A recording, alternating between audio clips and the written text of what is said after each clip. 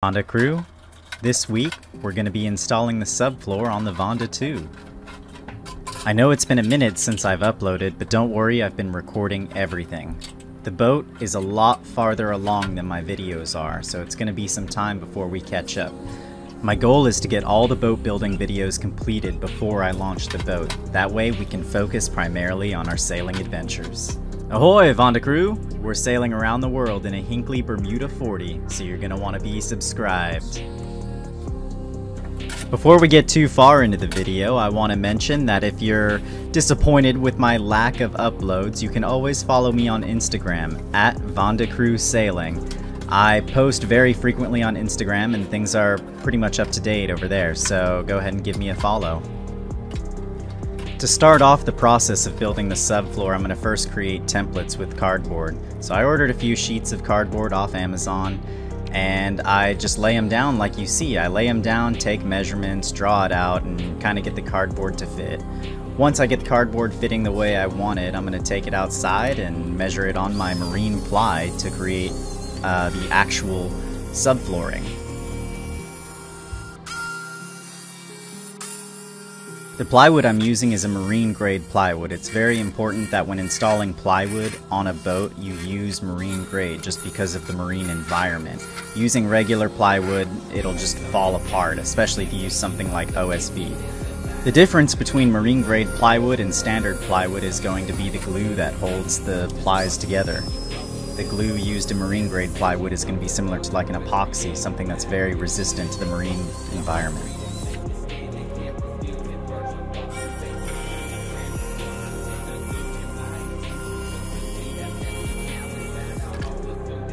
The entire process took some time. It's very important to measure twice and cut once, so I spend a lot of time test fitting and recutting and remeasuring everything. I also have my tablet here that I use to record all my measurements on, so I'm going to be spending a lot of time measuring, taking my measurements on my tablet where I have a picture of the floor layout and I write the measurements on it, and I'll show you that in a second.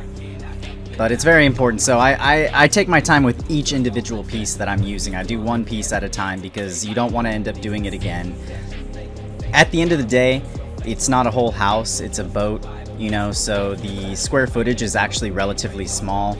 So it's important you spend your time and take your time working with it and making sure it comes out perfect. And the results are totally worth it as well. The tricky thing with a boat is the shape.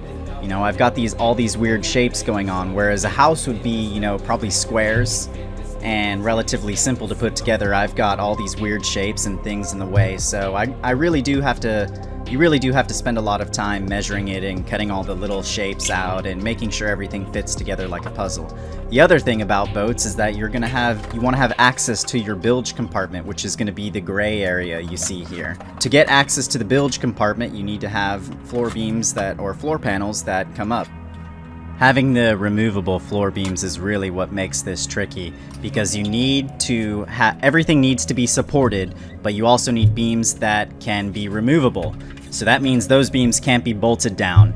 And if you have beams that can't be bolted down, then you'll see. It's gonna have to fit together like a puzzle. Essentially what I did to solve this is I've got my beams that cross perpendicular to the boat. These are these gray beams that you see here, and then I have the actual subfloor which lays over it.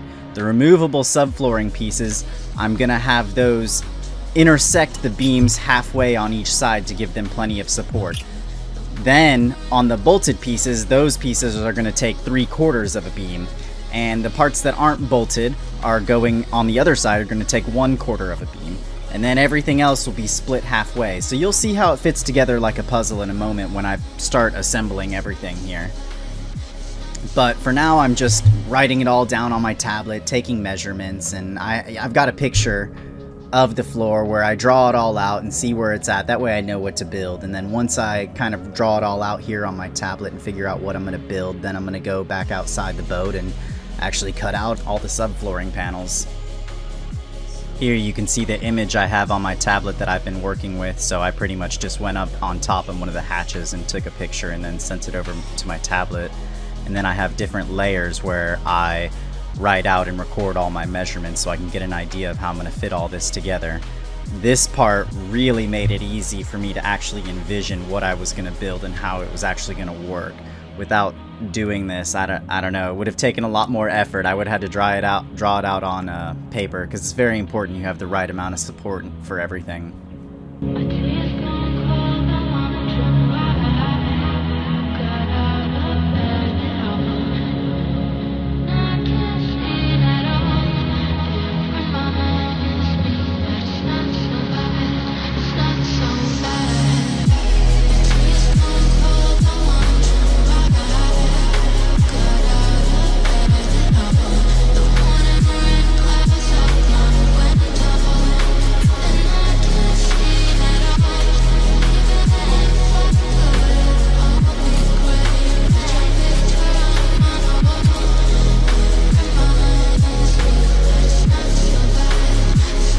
Guys, if you're enjoying my content and you want to continue to support the project, think about heading over to vandacrew.com. That's VANDACREW.com. I've got t-shirts that you can get with a $15 donation. They're pretty cool. Go check them out.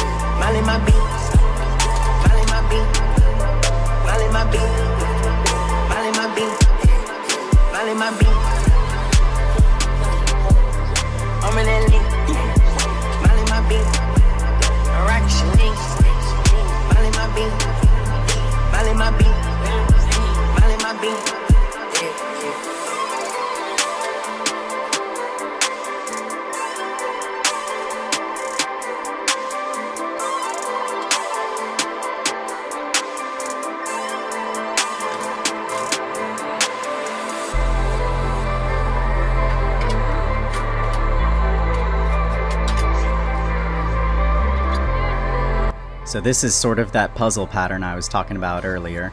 I have half my beams halfway through, and then some of them are going to be 3/4 of the beam, and some of them are going to extend 1/4 over the beam. This will make sure everything is supported while being bolted down and still fits over all my floor beams.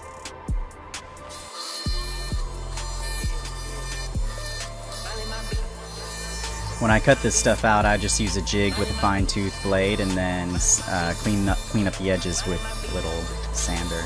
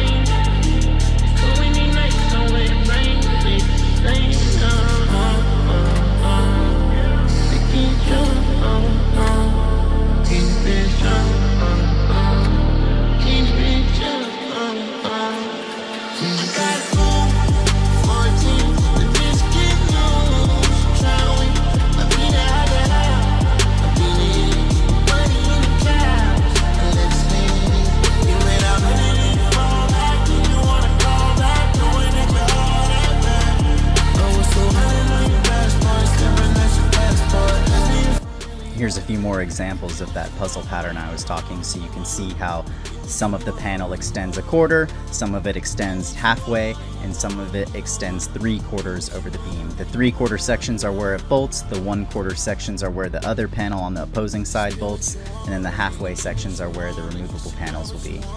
So you can see I have that marked out for a removable panel, and now we're just going to cut all these out too.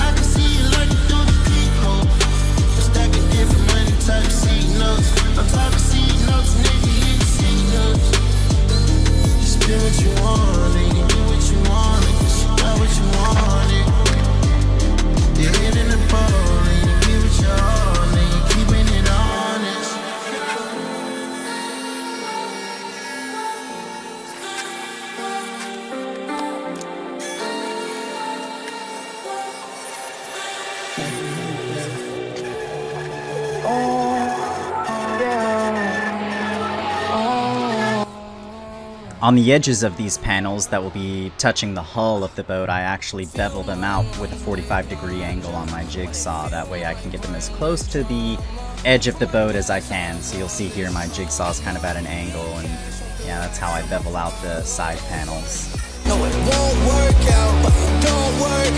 No, it won't work out, it don't work. Now the pain's worse, yeah, it's gon' hurt. Hope it all works out. I'm stuck in my head too much. I'm stuck in my head. I'm stuck in my head too much. Trying to see where I fell from. Feels like I'm in hell. Shabuya to Belgium. Yeah, I've seen it all. Came a long way, walking limp from the crawl. I'm trapped in my head too much.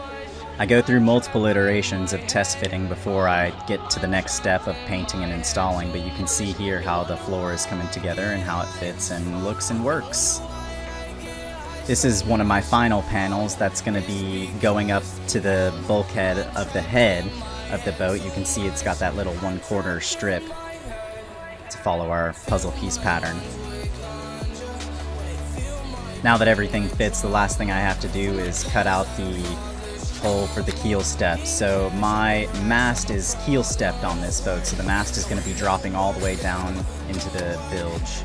So this is going to be the hole where the mast will drop down into. It's worse, yeah, it's gon' hurt.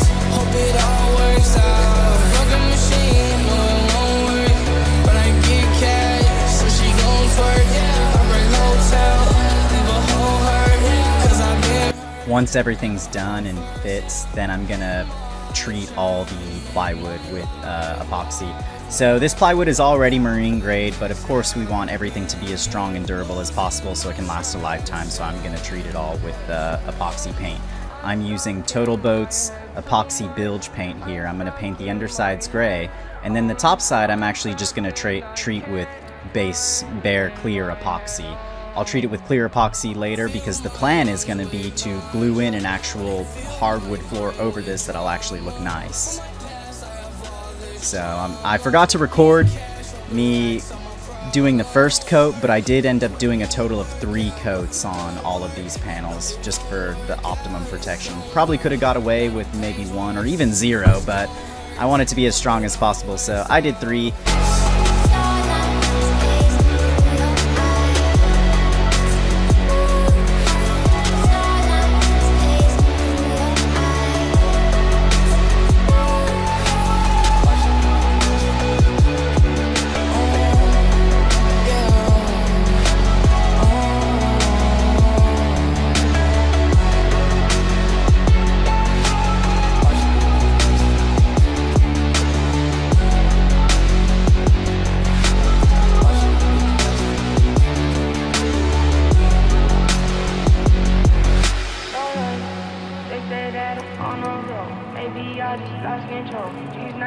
on taking tours. Find me out here on my own, but I'm in up with you home. You keep picking up the phone, still I can go to the stone. Till you blowing on my phone, keeping with sexual tones. When I wanna leave alone,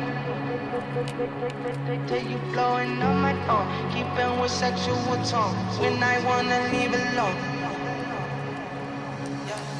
They say that I'm on the road, maybe I just lost control. These nights keep on taking tolls. Find me out here on my own, keep blowing up my phone. Maybe I just lost control. These nights keep on taking tolls. On my own. They say that I'm on the road, lost control. These nights keep on taking tolls. Find me out here on my own, keep blowing up my phone. Lost control. These nights keep on taking tolls. On my own. Tell me I'm alright, take me through your mind. Say I'm tryna fuck, I think that you're right. I still feel a thing when I look you in your eye. They say that, oh no, maybe I just lost control. And here we have the fruits of our labor. All my panels are completed and treated and painted, so this is how everything turned out and how it looks. And then we'll go ahead and install these.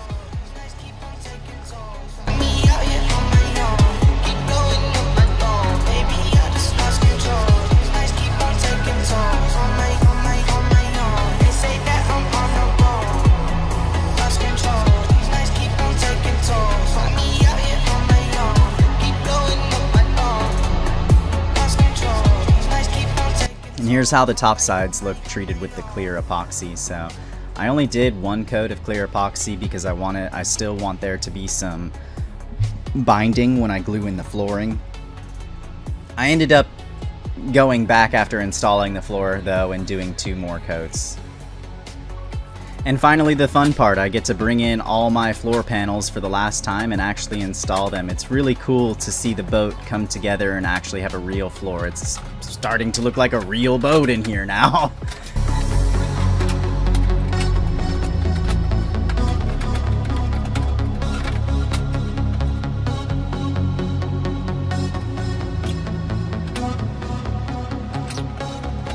For installation, I'm going to be using silicone bronze screws. These screws are going to last a lifetime. They also have a hex driver, so that way they don't strip. I like the hex drivers because they don't strip, so if I ever have to remove this flooring for whatever reason, I should be able to get these bolts out, but hopefully that never happens.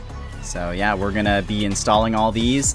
All our sections where the floor panels extend 3/4 over the beam is where the bolts are going to go. I had those marked with an X on our plans, so you can kind of see here now how it all fits together.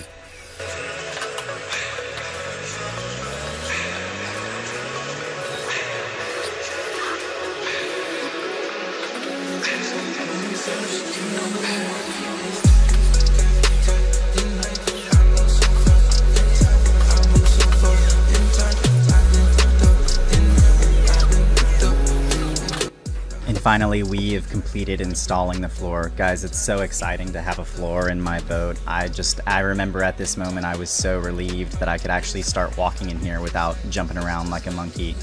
You can see how our puzzle piece pattern fits together, where the panels overextend and underextend 3/4, 1/4, and halfway. So that's why it's kind of got that puzzle shape on the ends. Guys, thank you so much for watching my videos. I'm going to try to upload more. I'm super busy, you know, working at the boat every single day, all the time, so I record everything, but we're going to be uploading a lot more, especially when we get out on the water. Thanks for watching, guys, and stay tuned. I'll see you next time.